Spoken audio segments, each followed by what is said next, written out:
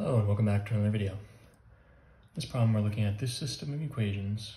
We're wanting to find the value of x in the solution xy. So when we're finding the solution to a system of equations, you can usually do substitution or elimination. This one, we have this equation up here, negative 5y is equal to 30, and the only variable in this equation is y. So we can actually just solve for y, which is going to allow us to do substitution later. But just going about solving for y right now, we want to get it on its own, so if we divide both sides by negative 5, negative 5's will cancel, we're left with y on one side is equal to 30 divided by 5 is 6, times that negative 1 is going to be negative 6. So this is our value of y, and now we can plug this value, negative 6, in for y into this equation. Then we'll have this equation we can solve for x. So doing that, we have 4x plus 5y is equal to negative 10, just rewriting that.